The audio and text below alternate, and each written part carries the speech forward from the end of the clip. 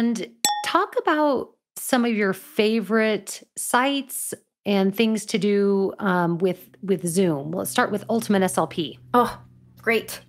Ultimate SLP is a one-stop shop for if you need a pre-made board that has articulation, or if you, like I was saying, the hidden pictures for R, one of my R kids' favorites, right? Kids who have R difficulty.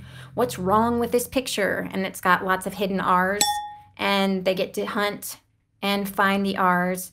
And also there's things, interactive games.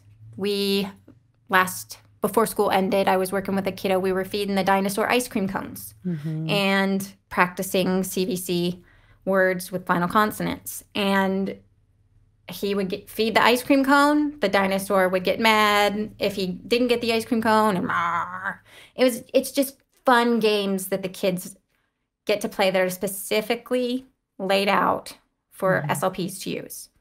And it's sometimes we don't get that luxury with other sites, right? Because, there's always that teachers can use it this way, I could use it this way, but this is for the SLP. So there's lots of opportunities within interactive games, even just to select targets or a whole category that you're working on.